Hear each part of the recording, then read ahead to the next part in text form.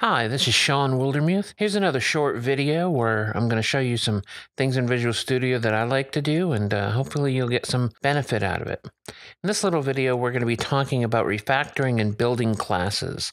Now, we're actually not going to be talking about refactoring existing classes. We're going to be talking about using refactoring to build up your classes as you write code. This is a pattern I've gotten really comfortable with, and I thought I'd show you a couple of different techniques that I like to use. One note is I'm not using any extensions to make any of this stuff works. This is all bare bones in Visual Studio. This works in Visual Studio Community Edition all the way up to the Ultimate Editions. And this has existed in Visual Studio for quite a long time. So none of it should be super new or specific to Visual Studio 2015. And hopefully I can show you some neat little tricks. The first thing I want to talk about is just simply creating types. Over here in Visual Studio, let me move this a little out of my way. I've just got a console app and nothing's really started yet. And normally if I need some class, let's say I have people class, I might go and create a new file for that people class and build that people class and then come back here and use it. But my pattern lately in the last few years has been really to let's see how it's used and go ahead and create it from there. So let me show you a couple ways you can do that. So if I start something like, let's say I want a person, and let's say I want to create a new person class, I might go ahead and instantiate a new person there.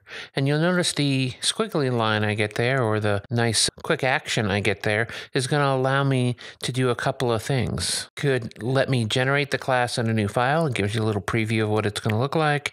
Generate a person class, and this won't be in a new file. It'll be directly in this file, which I almost never do. Same with nested class. I almost never create nested classes inside of other classes. Or there's this generate new type. Let's start with the generate a person in a new file. When I did this, we'll see that this become a good type because it actually created a new file over here called person, which I can then start to use and start to build up. But one of the interesting things, I'm going to delete this person class for a second, and let's watch it fail again, is I'm going to go ahead and generate a new type, which is this bottom option. This is one that a lot of people don't actually see if they are using the refactoring, and that is this generate type dialog. And sometimes I want to have some structure to what I'm doing, and I want to be able to make some different decisions, like I want to make sure it's public, and I want to make sure that it's a struct instead of a class, those sort of decisions. And this gives you that moment to be able to make some of those decisions. The one that I use the most actually is putting in a subdirectory. So I could do something like my data / person, and we'll go ahead and create the directory as well as the name for me. And if I've done everything correct, you notice it even threw it in that data namespace for me. And so that sometimes is a useful technique to create a class without just going ahead and quickly creating it and then having to go over and change some of those options. I use both of those pretty liberally. Sometimes I go ahead and just create the class. Sometimes I go ahead and use the dialog, depending on what I need. The next thing is using snippets to create properties. If you've watched any of my courses or you've watched me at conferences, you've probably seen me do this quite a lot. And this is where when we navigate over to properties, and if you don't know the hotkey for that, it's F12, and I have another video talking about my favorite hotkeys, and that one's in there. This will take us over to the person. The snippet I'm going to use is called prop, and you'll see there's a few that start with prop. I'll show you a couple of these in a minute, but prop is the one I use most commonly, and that is to create an automatically implemented property. If we tab, we can see that style where we have a property name and then we just have a get and a set to create that property. Now, because this is a snippet, it has these two placeholders. The first one is the type, which I'll change to string. And if I tab, I can get over to the property name, which I'll call first name. And then when I press enter, it'll complete the operation for me. And so now we have a property called first name on our object. The other props are kind of interesting. There's an attached dependency property. This is mostly used for WPF projects. Same for dependency properties also for WPF or other XAML projects. But the last two of these are kind of interesting. Prop full creates a property. So let me show you what that looks like. prop full, and once I hit tab, it'll take me into it just like it did before with placeholders. So I'll start with a string here. I'll call my backing class first name and make sure I hit tab instead of return here will take me down to the property name, which I'm going to call first name.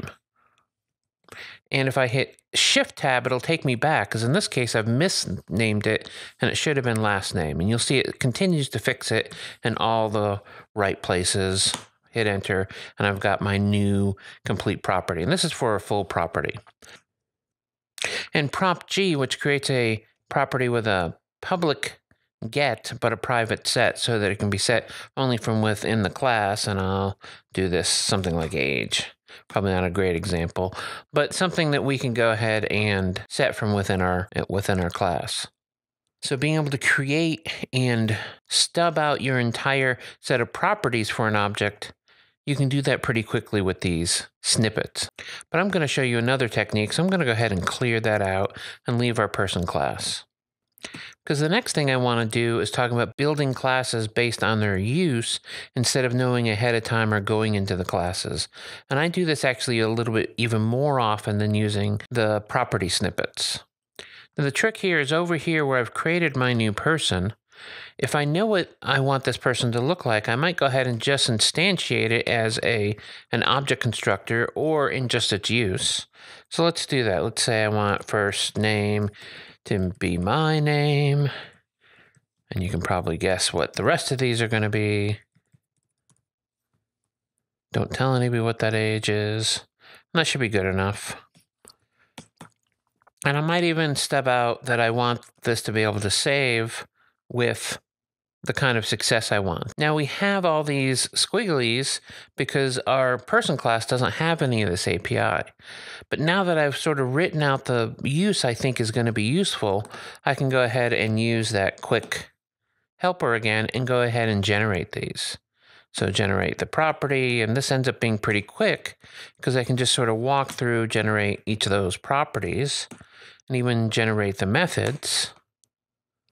And let's use F12 to head over there, and we'll see we're starting to get sort of the initial implementation of this. Now, I don't necessarily need internal versus public, and this might be a public class eventually, and so I might go ahead and change this. But you'll see that it guessed mostly what I wanted. It inferred the types based on the data I was sending. It even inferred the return types when I told it that I wanted save to return an object. And we could even do something like person.initialize and give it some parameters like Sean Wildermuth 46. And when we generate that method using the same instance over here in the class, we're going to get that initialize method, and it's not going to be able to usually guess what the properties are here, but it will at least stub those out for me. In fact, let's get rid of this for a minute and let's use a little trick. This is one I sometimes use, and that is if we have a property name like first equals Sean, last equals Wildermuth, and age equals 46, right? If I use this to initialize first, last, age, everyone likes it, but when I generate the initialize, you'll actually see here in the preview that it is going to create it with the name of the properties that I set. And so it's going to do everything it can to try to create the correct version of that property for me, as much as it possibly can figure out. Make sense? The next thing I want to talk about is extracting interfaces, because when I'm starting to create classes, this happens a lot in things like repositories, where I don't know what the interface needs to be. And often there's sort of two approaches here, creating and crafting what the interface should be, and then implementing classes that are based on it. But I actually like to go a little bit backwards.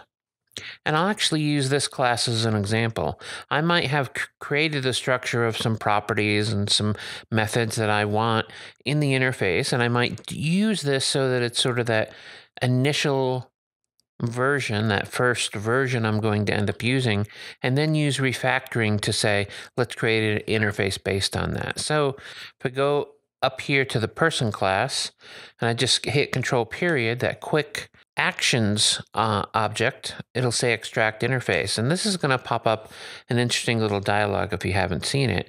And that's where I can really name the interface, and it's going to guess it's going to be I in this class name. And I can pick what parts of the API are going to be actually about that interface. So let's go ahead and get rid of the properties and really say that this is person initialization. I could make that differentiation and decide what parts of that interface are actually part of that. And for some reason that is showing an error. I'm going to enable and ignore future errors because it did go ahead and create our new interface correctly. I'm not sure why my specific version of Visual Studio is failing, but let's ignore that. This is a really easy way to go ahead and build up your interfaces from existing classes instead of always having to build the interface and then instantiate it otherwise. Now, you can actually do the reverse as well. Let's assume that we don't have any of those properties, but we've decided to hand build this. This is sort of the other approach, starting with the interface. When we add the interface here, person initialization, it's going to give us another quick action, which is implement the interface. And this will look at the interface, look at all the properties, and add to them. And the interesting part about this is if we go back here and let's say make another option like run, we can come back here, even though we've already run this to instantiate the interface, to implement the interface, we can tell it to do it again, and what it'll do, it'll add that new option in the interface. And so I use this a lot as I expand an interface to go ahead and implement it on all the classes that need it. And so regardless of which direction you go, you're going to be able to go class first into interface or interface into class, and Visual Studio will help you do both. And finally, the last one I'm going to show you is a little bit off track because it isn't as much about refactoring. I just think it's really cool, and I run into this all the time. And that is I'm trying to consume some JSON piece of code, and either I'm going to get it out and just sort of read it with like link for JSON, or I might want actually concrete classes, and this is more usually what I want.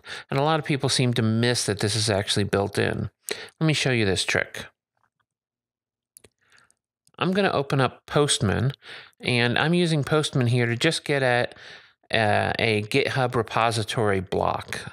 I'm essentially going and looking at my Wilderblog project, it's a public project, and getting back some data. This is just a JSON document that they return with all the different pieces of information about that repository. So I'm just going to copy this entire piece of JSON just into the buffer. I'm just using Control-C to copy it into the copy-paste buffer. Back here, I'm going to open up a sort of an empty class file. I can actually say edit, paste special, if you've never seen that, and actually paste JSON as classes. This doesn't work as well with paste XML as classes, and I haven't had a lot of good luck getting that one to work, but the one for JSON I use all the time because I'm consuming REST services. So what happens if I say paste? What? It actually created a class for that root object, because again, that root object doesn't have a name, so it's just calling it root object. So if we go back to Postman for a minute, let's do the pretty version, we'll see that this root object has an ID and a name and a full name and an owner. And we'll see those same things, ID, name, full name, owner. But because this owner was a complex object, it went ahead and created a class that represented the owner as well. And it'll walk down that chain as many times as it needs to in order to create these classes so that you can essentially, let's call this my repo result or whatever you want to call it. Then I can call GitHub in this case and then serialize, convert a JSON result directly to a repo result, and it'll walk down all those classes it created. This becomes really simple to go ahead and consume JSON results with. So those are some tips about class creation, type creation that I use on a pretty daily basis when I'm working with Visual Studio. If you want to see more videos, you can come to my YouTube channel where I have a number of free videos under seanw.me/wildervideos. And you can also see my Pluralsight videos at seanw.me/psauthor. Thanks for watching.